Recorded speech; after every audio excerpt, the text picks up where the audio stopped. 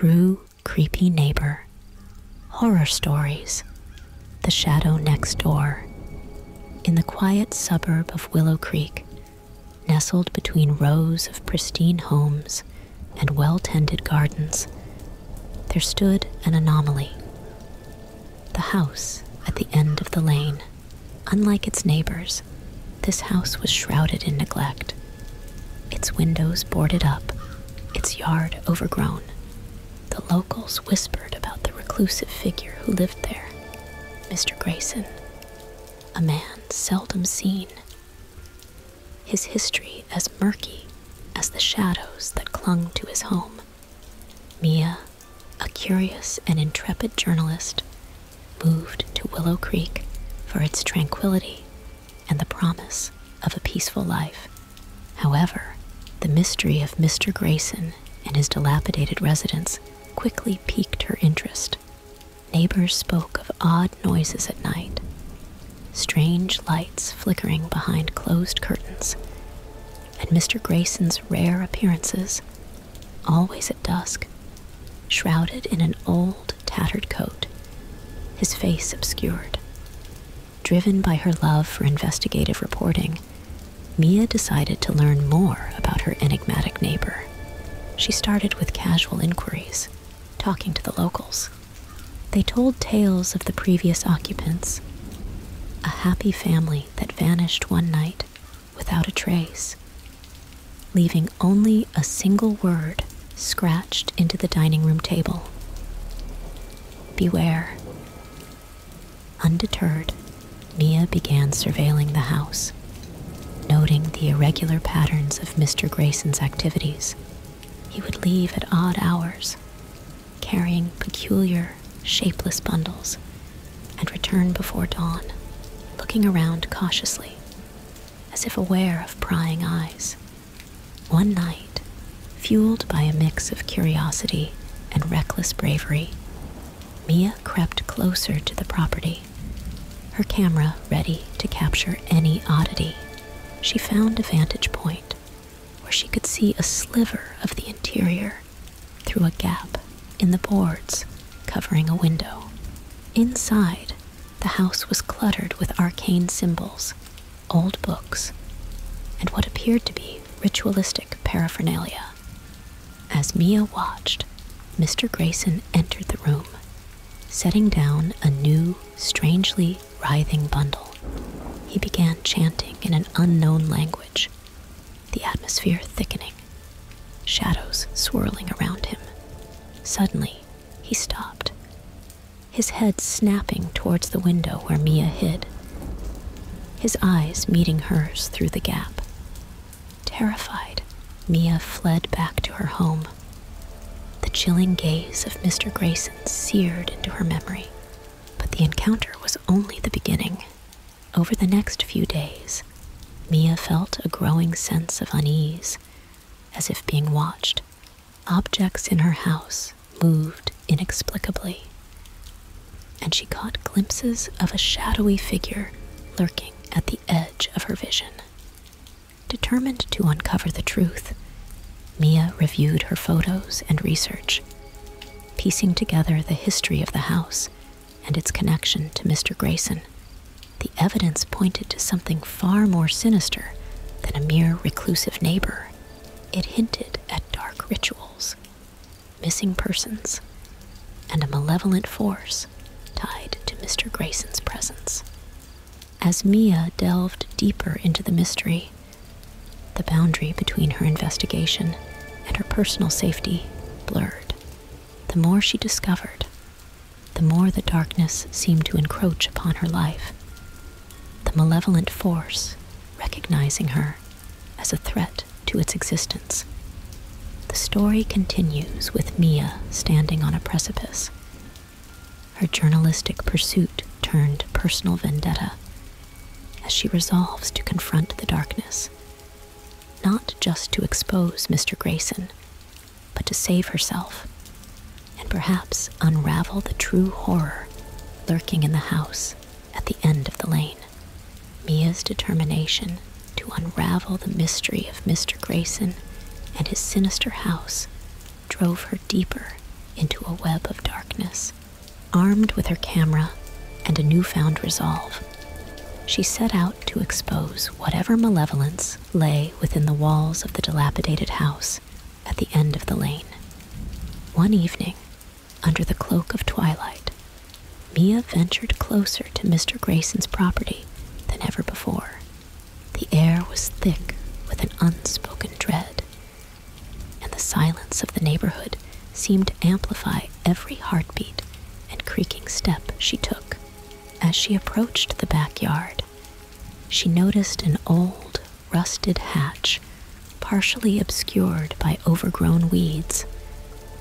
The entrance to a cellar, perhaps, that could hold the key to the mysterious happenings. Mia, camera in hand, carefully opened the hatch, the metal groaning in protest, revealing a dark, narrow staircase leading downward. With only the faint light of her flashlight piercing the darkness, she descended into the bowels of the earth, each step taking her further into the heart of the mystery. The cellar was a cavernous space filled with relics of the past and strange artifacts that defied explanation. In the center of the room, a large pentagram was etched into the floor, surrounded by candles that flickered as if alive. Books of occult knowledge and ancient tomes lay scattered around, their pages filled with dark rituals and forbidden lore. As Mia explored, taking cautious photographs, she stumbled upon a series of journals, meticulously detailing the events leading to the family's disappearance and Mr. Grayson's descent into the occult. The writings revealed a man obsessed with achieving immortality and power through the summoning of a dark entity, sacrificing everything and everyone to sate his unholy desires. The sound of the hatch slamming shut echoed through the cellar, plunging Mia into darkness. Panic surged as she realized she was not alone. A cold whisper caressed her ear, speaking in Mr. Grayson's voice, yet distorted by an otherworldly malice. "You should not have come here," it hissed, as shadows began to coalesce into a tangible form. Mia turned to face her pursuer, the camera's flash providing brief illuminations of her creepy neighbor, his eyes now glowing with a supernatural light. The cellar, once just a storage of forbidden relics, transformed into a theater of nightmares, revealing the true extent of Mr. Grayson's pact with the darkness. Despite the terror, Mia's instinct as a journalist prevailed. She continued to document, snapping pictures as she dodged the shadowy tendrils that lashed out from Mr. Grayson's form. The flashes of light seemed to momentarily hinder the entity, revealing the tortured soul of Mr. Grayson, trapped within his own dark creation. As the confrontation escalated, the entity's form became more erratic, and the fabric of reality in the cellar twisted and groaned under the weight of the unleashed dark forces. Mia, realizing the danger was far greater than just a haunting, sought a way to not only escape, but also find something, anything, that could banish or bind the entity and save both herself and the remnants of Mr. Grayson's humanity. The story thus continues, with Mia trapped in a battle for survival and truth within the heart of the shadowed cellar, the line between the physical and the supernatural blurring as she confronts the dark soul of Eldridge Manor, its secrets now clawing their way into the light.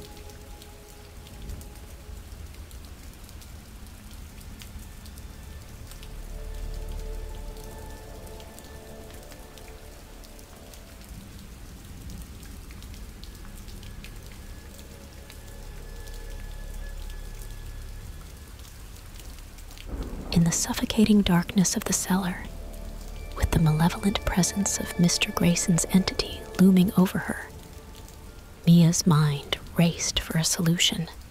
The room, now alive with eldritch energy, pulsated with the power of the rituals conducted within its stone walls. The journals she had found hinted at a way to counteract the dark forces, mentioning a talisman that Mr. Grayson had created as a safeguard, a focal point for his power and, potentially, his undoing. Amidst the chaos, Mia's eyes caught a glint of metal from a corner of the cellar. There, atop an ancient altar, lay the talisman, a crude, amulet-shaped object inscribed with symbols that throbbed with an eerie light. Realizing it might be her only chance, Mia lunged for the amulet, her fingers barely clasping its cold surface as Mr. Grayson's shadowy form surged towards her. The moment Mia's skin contacted the talisman, a shockwave of energy burst forth, illuminating the cellar with blinding light. Visions of Mr. Grayson's past flooded her mind. His descent into madness, the pact with the dark entity, and the moment of his tragic realization that he had become a prisoner within his own home, bound to the entity he had summoned. Mia, now connected to the house's dark history through the talisman, understood that Mr. Grayson's soul was tethered to the entity, giving it strength. To banish the creature, she needed to sever the connection, liberate Mr. Grayson's soul, and restore balance to the disrupted energies. With the entity writhing in agony before her, weakened by the light of the talisman, Mia recited incantations from the journals, her voice growing stronger with each word. The symbols on the talisman glowed hotter, casting the cellar in a surreal spectrum of colors. Mr. Grayson's form, caught between the physical and ethereal, struggled against the binding light, his screams melding with the whispers of the shadows. As the ritual reached its climax, the air in the cellar thickened, time itself seeming to slow. The entity, now fully exposed and vulnerable, was pulled into the talisman, its form dissolving into smoke and shadow. Mr. Grayson's visage appeared within the swirling vortex, his expression one of relief and sorrow, mouthing a silent apology before being released, his spirit finally finding peace. The cellar, once a nexus of dark power, fell silent, the oppressive atmosphere lifting as the entity's presence was eradicated. Mia, exhausted but resolute, clutched the talisman, now inert, its purpose fulfilled. The house at the end of the lane, freed from its long-standing curse, seemed to sigh in relief, the dawn light beginning to seep through the cracks in the boarded windows. But the story doesn't end here. With the dark entity banished and Mr. Grayson's soul at rest, the secrets of the house and the true nature of the rituals conducted there remained. Mia, her role as a journalist intertwined with her destiny as the liberator of Eldridge Manor, knew that more mysteries awaited her. The house, with its many rooms and hidden passages, held further secrets waiting to be uncovered. Each shadow and whisper, a fragment of the larger, hidden truth that extended beyond the manor's confines into the heart of Willow Creek itself. Thus, the narrative continues, with Mia standing at the threshold of new discoveries, the line between her investigative pursuits and the supernatural world forever blurred, as deeper layers of the town's history and her connection to it begin to unravel. With the immediate threat subdued and Mr. Grayson's troubled spirit set free, Mia's investigative instincts took over. The manor, no longer under the shadowy thrall of the dark entity, revealed its secrets more willingly. Each room, each corridor, told a story of a house that was much more than a mere dwelling. It was a repository of arcane knowledge and a witness to the unbridled ambition that led to Mr. Grayson's downfall. As daylight penetrated the gloom of the house, Mia explored further, discovering hidden compartments, secret passages, and lost artifacts.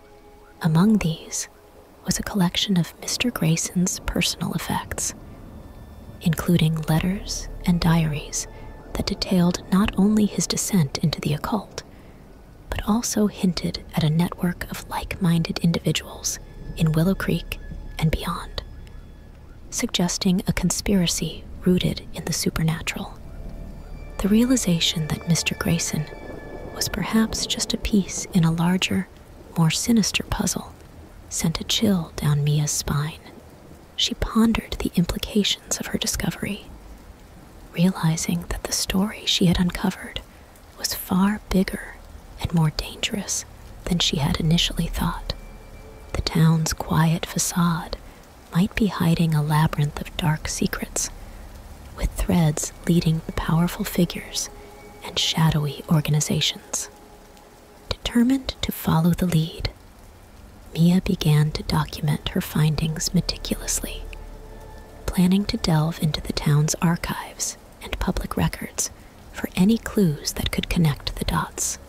However, the more she uncovered, the more she felt the piercing gaze of unseen watchers.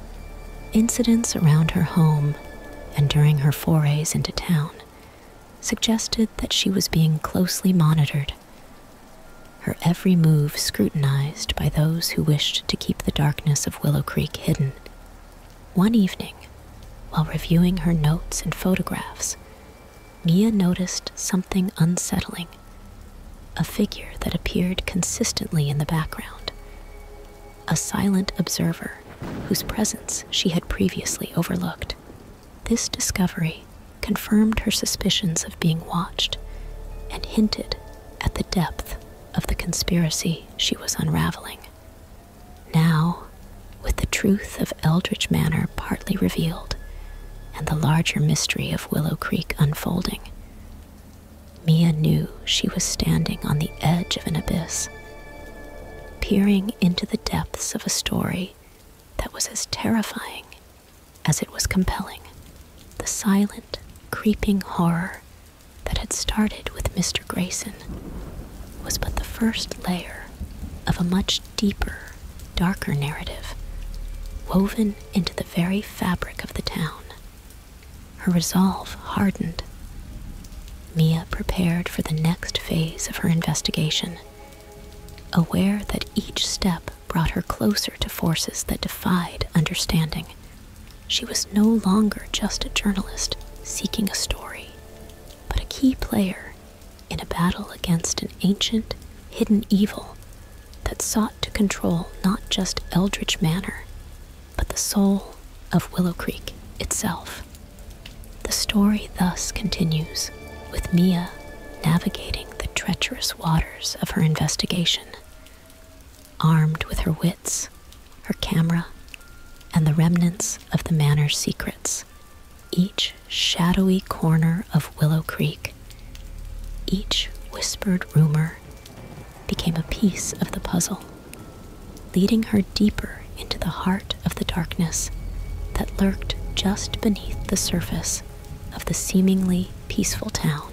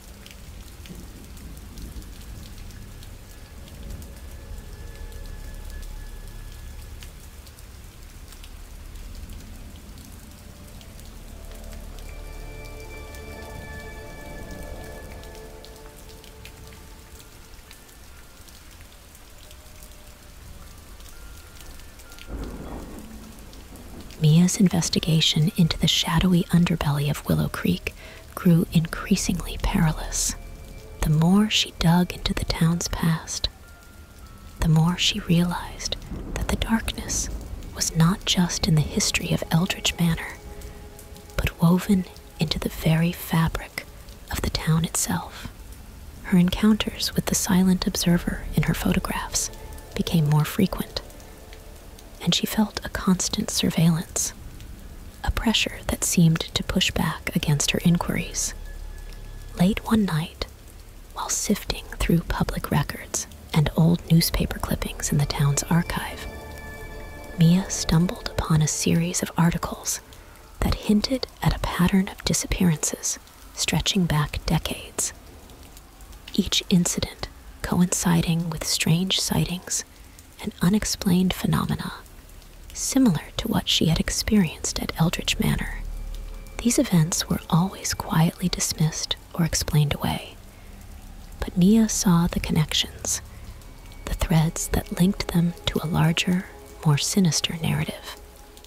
Compelled by her findings, she decided to reach out to other residents, hoping to find someone who shared her suspicions or who had noticed the oddities of Willow Creek.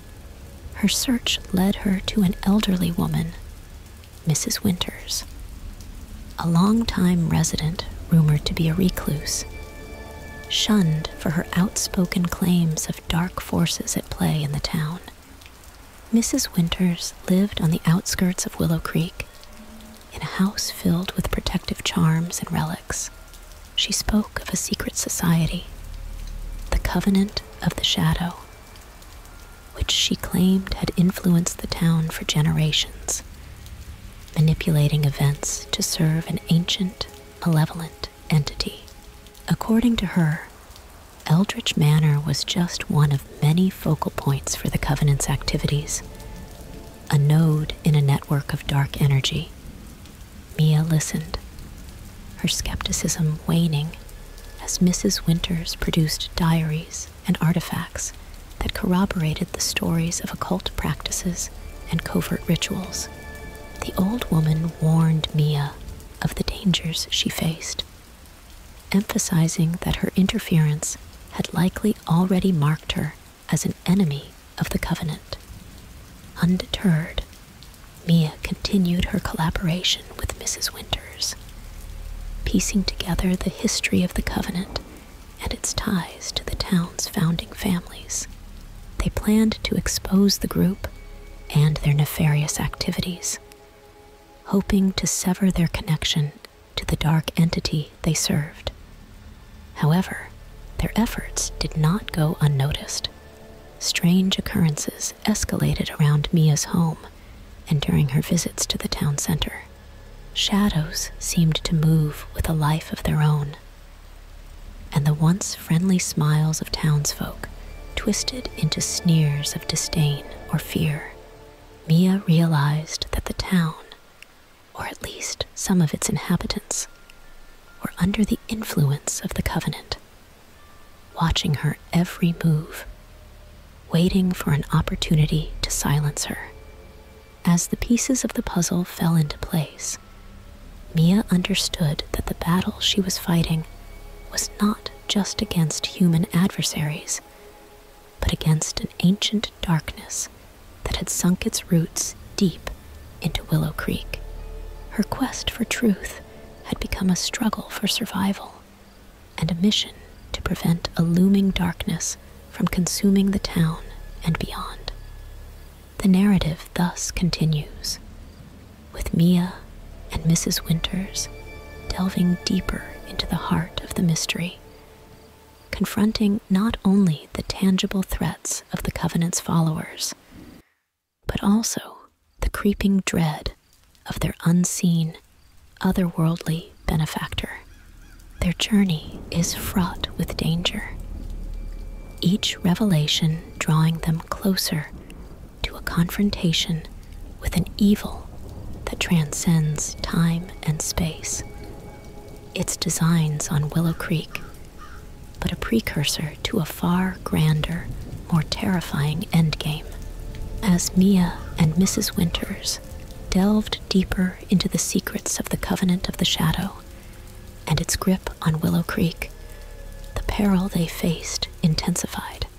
The darkness that pervaded the town was no longer just an ominous backdrop to their investigation, but an active, malevolent force trying to thwart their every move. Determined to break the Covenant's hold, Mia and Mrs. Winters devised a plan to disrupt the impending ritual, believed to be the final step in summoning the dark entity into their world. Using the information gleaned from the old diaries and artifacts, they identified the ritual site, an ancient stone circle hidden deep within the woods surrounding Willow Creek.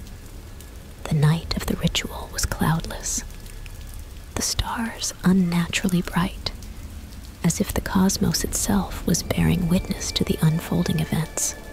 Mia and Mrs. Winters, armed with the knowledge of the arcane and the talisman from Eldritch Manor, approached the site where the members of the Covenant, cloaked in shadow, had already begun their incantations. As they chanted, the air grew colder, and the ground beneath the stone circle started to crack, revealing a glow of otherworldly light. Mia and Mrs. Winters, hiding at the edge of the clearing, waited for the right moment to act.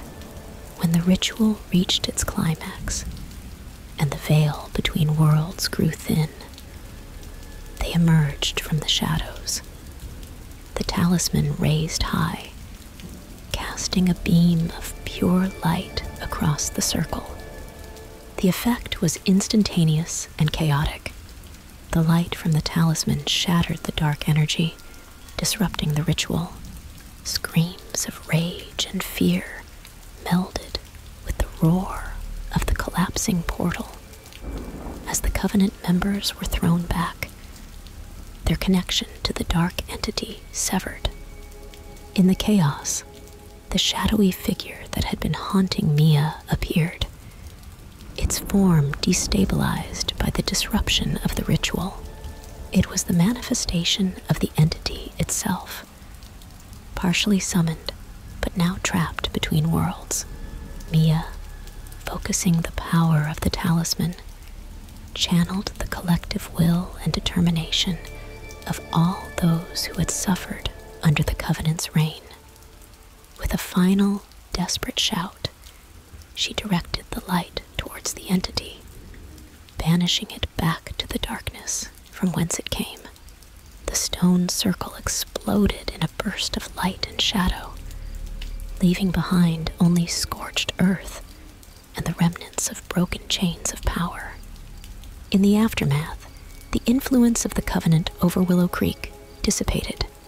The town slowly awakened from its long nightmare, with many of its residents, previously under the Covenant's sway, coming to terms with the reality of their situation. Mia and Mrs. Winters, regarded as heroes, continued to guard the town's secrets, ensuring that the dark forces would never return. Mia's journey from a curious journalist to the savior of Willow Creek was complete, but the story of the town, now free from the shadows, was just beginning anew. Eldritch Manor, the epicenter of the dark events, stood silent and watchful, a reminder of the past struggles and the eternal vigilance needed to keep the darkness at bay. Thus, the story of Mia and the True Creepy Neighbor horror stories concludes with the light of dawn breaking over Willow Creek, promising a new day free from the shadows of the night. The town's eerie silence replaced by the hopeful murmur of renewal.